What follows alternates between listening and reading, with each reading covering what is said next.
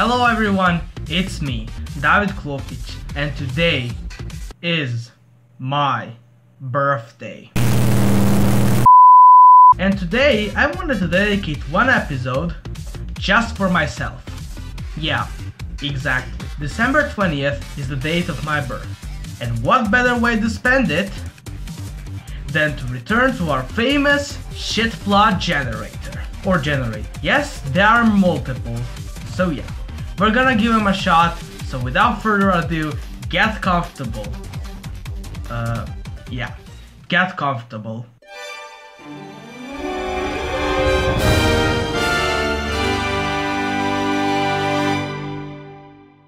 Okay, here we go.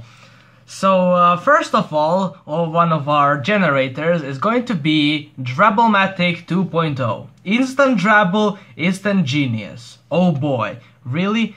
First of all, look at this. Instant Drabble, Instant Genius. How can you be a genius in this case? Only dumb people can like generate their own Drabble using this kind of app. Yeah, okay. Let's see here. Choose your words. To build your own instant Drabble, just fill in the blanks and the Drabblematic will do the rest. All fields are mandatory. So this is basically something like this thing. However, you can't put random stuff in it. So I have to define it myself. So here we go. So characters, protagonist. Obviously, it's going to be me. And you can choose the pronoun. You can either be a male, a female, or a multiple. So let me just scroll down. Alright, him. Love interest, okay, I know. And no, it's not Yoka. I will explain you at the end of the video why not. So here we go. The other one is, should I be telling you this? You know what, I'll just say the name. And that's it. Nothing else. Revealing private info? No. It's a her, of course. Obviously, it's a her. Okay, adjectives. Example, iridescent. What the fuck does that even mean? Oh, whatevs. Let's just get in typing. Okay, here we go. Brave. Cute. Golden. I'm just putting random shit because you have to. Then we have, what else can we have? Badass. Yeah, okay, let's see.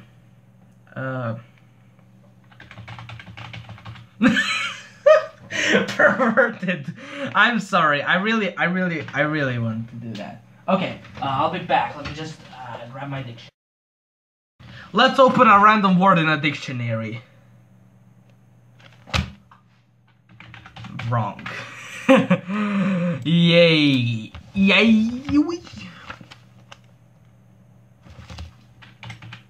Mysterious.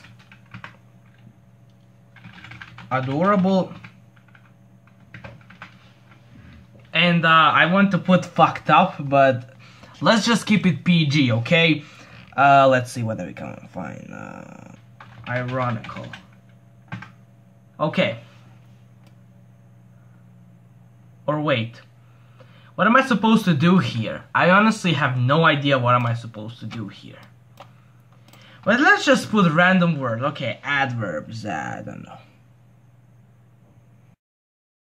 You know what I'm gonna do? I'm gonna make this video as short as I can, and I'm just gonna paste everything. Noun. Okay, wait. Pineapple. And let's see, cell phone, and a glass of water, or just a glass, who knows. Okay, body parts. Why do I have to define body parts? Okay, let's define them. Body part, let's see. Leg, arm, head. That was easy. And find the rest. Okay, transitive verb. Okay. Shot. Shoot. Shot. Animal, let's see, pigeon. Do you remember my old video? Make sure to check it out. Prepositional plays on a mountain. I'm gonna copy this because obviously I don't know. Let's fucking do this. Drabble me. Let's see the results. Okay. The Pigeon Princess. The Pigeon Princess. Yes, because that's accurate. Okay, let's do this. David Klopich was walking through a badass meadow, laughing at the butterflies flitting around his head when he spied a golden little pigeon lying under a tree. David Klopich skipped over to see the dear thing and was brave to find that she was her. A glass had pierced her cute little head and she whimpered huskily in with the pain. My perverted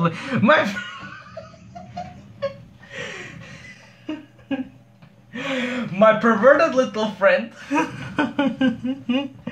Okay, I knew I shouldn't have typed that, but oh well. Okay, alright. I'm sorry. Sorry about that. Okay, let's go. Okay. Alright. My perverted little friend, David Klopich said, "Let me help you." He took out his Lanternman multi-purpose tool and pulled out the glass as huskily as he could. Okay, I could have put fast, but oh well. The pigeon cried out and David Klopich's heart ached like a rainbow that casts a happy glow all over all the land. Oh sure. "You'll be alright," David Klopich whispered. "I'll take care of you. I'll call you Anna Maria and you can live with me forever." Oh. Scooping Anna Maria up in his arms, David Klopich carried her home and made a bed for her beside his own. For 7 days and 7 nights, David Klopich nursed Anna Maria, cleaning her head and feeding her cell phone brand. What? Cell phone brand pigeon. What the fuck? On the 8th night, Anna Maria climbed into bed with David Klopich. She burrowed under the covers and huskily shot David Klopich's arm. It made David Klopich giggle.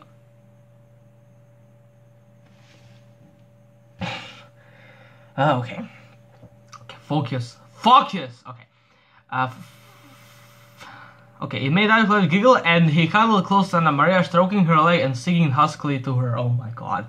Okay, now this is turning into some weird R shit. They continued their way for a long time. Every day David Klopich hurried home so he could curl up with Anna Maria. It gave him a mysterious feeling whenever Anna Maria shot his arm. Okay, then one night Anna Maria looked up at David Klopich and said, "If you kiss me, I will become a wrong princess." David Klopich screamed huskily. He was so surprised. How could the pigeon talk? He must have dropped off and dreamed it. "You're not dreaming. Kiss me." "Don't tell anyone I screamed like that." David Klopich and kissed Anna Maria on her leg. The air swirled and suddenly there stood a wrong princess with a crown and everything. "I'm Princess Anna Maria. I was cursed. It's a long story." "Is it really you?" "See," Anna Maria said and showed David Klopich the scarf from the glass on her head. Then she kissed David Klopich and they tumbled on a mountain and did a lot of very ironical things. Some of them involving an adorable pineapple. Or I should have typed exotic butters. Exotic butters. "I love you," Anna Maria said when they were done. David Klopich clasped her close and they lived happily ever after on all the princess treasure Anna Maria had stashed away. And if Anna Maria didn't know about David Klopich's visit to the pigeon sexually, well, it wouldn't hurt her.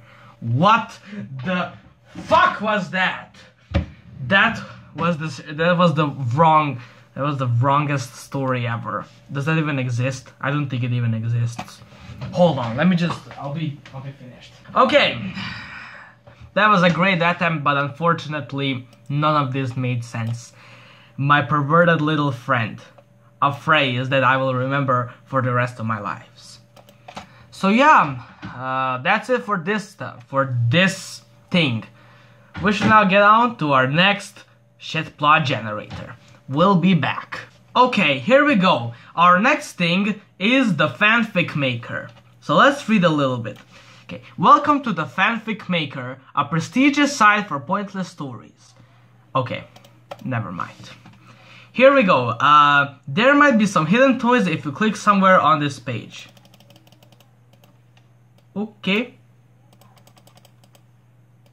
Alright, let's do this. Oh, you can even select ratings. Oh boy. Okay, this video is definitely turning R. And if YouTube ever, like, restricts this video, Well, they can go fuck themselves, okay? They fucked up already. Okay, here we go. Ooh, we got some... Oh.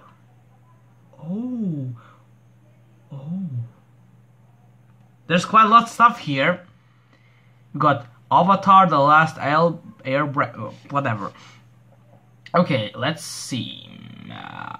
King of the Hill, Legend of Korra. Okay, so I can select something.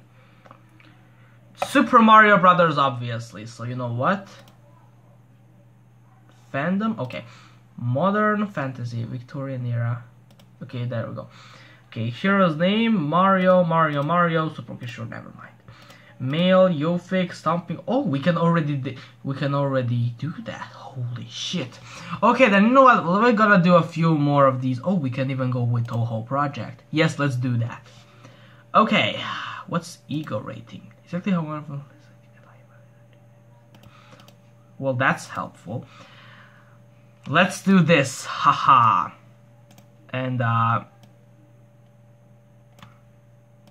don't even know what this cliche rating. Okay, sure, it's just a... Okay, relationship. Okay, you know. Okay, and by the way, let me just. Okay. Random person. So don't mind me. Make story. Okay. Toho Project. Nightmare on Hakure's Shrine, the sequel. By random person. Okay, AN. The following story is a sequel of Forbidden Passions of Unsho. You should be able to understand it without reading the other one, but for the full... Really? Wait.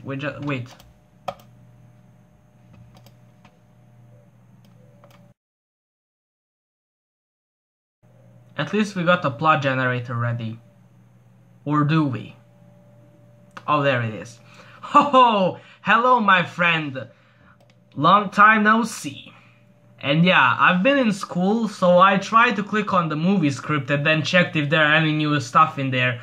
But unfortunately, all stayed the same. You know what? Fuck you. We're not gonna need this anyway. So here's our good old friend plotgenerator.org.uk. Good old times. Okay, so now instead of creating an entire short story and a movie script, we could try and creating a blurb. Yeah, sure, why not? Alright, here we go. Let's see. Okay.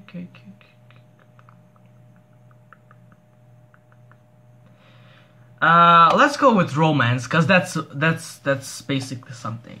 Need a prompt? Go random. Fill entire form without Okay, let's do that just in case. Yay! You thought that I wasn't gonna do it? Sure. Okay, let me just do that real quick. Okay. This is it. Alright, you can go ahead and check what I have here.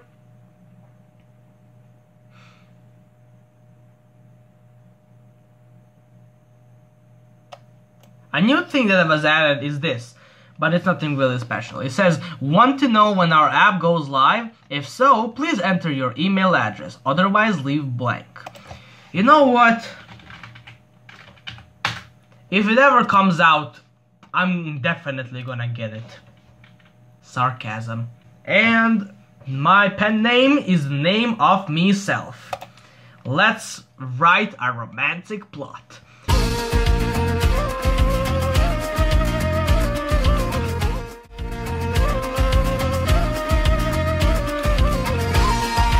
Here we go. Okay. There's something about Georgina. David Klopich is a hairy, thin, and brave homemaker from Ireland. His life is going nowhere until he meets Georgina Thomas, a punny bald woman with a passion of stargazing. No thanks, no thanks, no fucking thanks. David takes an instant disliking to Georgina and the spiteful and ruthless ways she learned during her years in the city. However, when a tiger tries to exterminate David, holy shit, tigers in a fucking city, Georgina springs to the rescue. David begins to notice that Georgina is actually rather helpful at heart. But the pressures of Georgina's job as a housekeeper leave her blind to David's affections, and David takes up baking to try herself and distract herself. Finally, when peculiar fishmonger Felicity Raymond threatens to come between them, Georgina has to act fast. But will they ever find the passionate love that they deserve? The answer, I will give you right away, is fuck no. Because I wouldn't want to be with a bald woman. Thank you, as a hairy, thin, and brave homemaker. What the fuck is a homemaker anyways? Okay, I fell in love with the special Georgina Thomas. Last night I dreamed that she was in my teapot. Okay, alright. About as enjoyable as being slapped with a dead fish. But there's something about Georgina does deliver a strong social lesson. I love the bit where a tiger tries to exterminate David, nearly fell off my seat. What the hell? I could do better. You know what? Zop Glop, if that's what your name is, you could actually do better. Better than this fucking thing. Yeah, this is the worst thing ever. I'm not even joking. I already showed you in the other video, but this is just...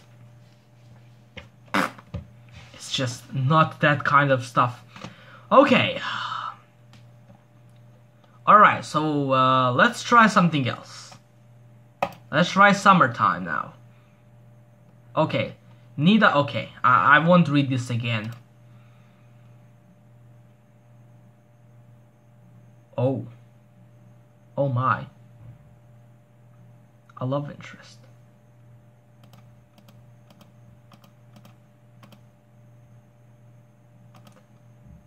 Let's make it a lesbian. Even though I'm not a supporter of lesbian, if you are, good for you. Okay.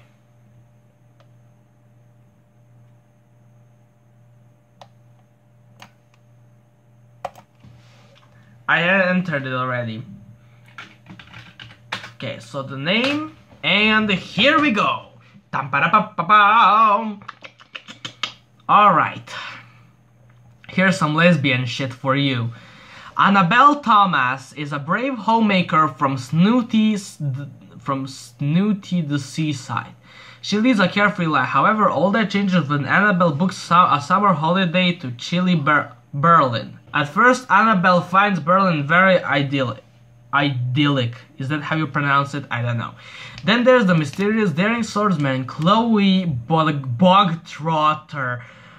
Bogtrotter? What kind of surname is that? Who makes her feel uncomfortable. When Chloe invites her on a thinking expedition, Annabelle begins to realize that Chloe is a deeply callous and giving woman. Annabelle knows in her heart that Chloe is the woman for her. Yay! Hooray for homosexuality. Really? Okay, never mind. Okay, however, to secure her happiness, Annabelle must fend off the ruthless hairdresser Suki Parks, who wants to get her claws into Chloe. Using her false charms and a mutual love of comedy, Annabelle sets out to snare Chloe once and for all. But will the daring homemaker return her affections? Oh, let's hope not. Let's fucking hope not. Okay. Okay, sizzling hot. I wish a mysterious, daring homemaker would fall into my life. The dullest summer story ever written. How would false charms and a mutual love of comedy attract anybody? I'm going to rush out and book a thinking expedition. And I once went to chilly Berlin on holiday, but I didn't find it idyllic. Idyllic, or I don't know. This Zobglop is a fucking pessimist. I want to tell you that right away. So, there you have it. Let's see what else can I do. Okay, so now we have found something we know as a random plot generator. This is actually another... Why does always have to be the United Kingdom who creates this shit? I mean, really, you have to get someone else to do it. Be original. Okay, anyways, let's go and see. So I generated something here, so you know what, let's read this. Okay, so the main character is a woman in her late 30s who is very rebellious. A woman in her late 40s who is very judgmental is a second character. The story begins on a balcony. Someone is tormented by the memory of a dead family member. Okay, it's a story about loss of innocence. And your character approaches the situation extremely carefully. Alright, so you know what I'm gonna do? Let's play a game. You can participate if you want. Just simply go to writingexercises.co.uk/plotgenerator.php, and from that you will be able to participate as well. So you first click one time each of these, and what you have to do is try to make the story that is nonsense make sense. Makes sense to you, huh? Okay, so let's go ahead and get this started in 3, 2, 1, go. Okay, a woman in her late 30s who is very rebellious. Okay, so let's change that. A man in his 50s who can be quite shy. Okay, a man in his early 40s, 70s who is very mysterious. Okay, there we go. That's for that. Okay, setting the story begins on a balcony, starting on a lonely moor, in a bar. Sure, let's go with. A political demonstration turns into a chaos. An abandoned home is given a home. Someone is dreaming out of their home. Someone receives a marriage proposal. Oh. In a bar. Sure, it will make sense. Finally, it's a story about secrecy, prejudice, loss, corruption, journey, escape, infidelity, obsession, corrupt society, love. Perfect. Your character takes control of the situation. Yes. Here we go. Haha. This is the story. So you can go ahead and take a look at it if you want, and then in 3, 2, 1, 0. Okay. I think I just paused the video. Dang it. Okay, you know what? Never mind, I'll be right back. Okay, so I'll just go ahead and refresh this real quick. Sorry, it was a little bit of I pressed F5 and I paused the video, so you know what? Never mind. Alright, mission 1 complete. Let's do the next one. Okay, a man in his... Okay, so let's get started. 3, 2, 1, go. Alright. A man in his early 30s who can be quite spontaneous. Okay, 30s. Okay, a man in his late teens who can be quite arrogant. Both of these are arrogant. No, it's not perfect. A young man. We need to find a young woman who is very courageous. Yes, perfect. Okay, the story begins at a circus, oil rig, on a cliff, in a police station. A handbag is snatched. It's a story. Yeah, this is good. This is good. Alright, here we go. A young man in his late teens who can be quite decisive. A young woman in her late teens who is very courageous. The story begins in a police station. A handbag is snatched. It's a story about risk-taking, and your character is not involved and is not afraid to get involved. So in 3, 2, 1, I'm gonna be deleting the... Are you fucking serious? Alright guys, so pretty much I'm gonna have to end the video here. I don't really want to make it too long, but I just wanted to say happy birthday to me.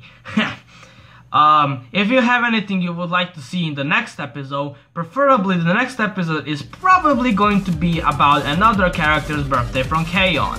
So you'll remember from Ritsu Tainaka's birthday. So yeah, another great character of mine is actually coming on this channel. So anyways, that concludes for today's episode of the show of David Klopich. So have a nice day and see you all next time.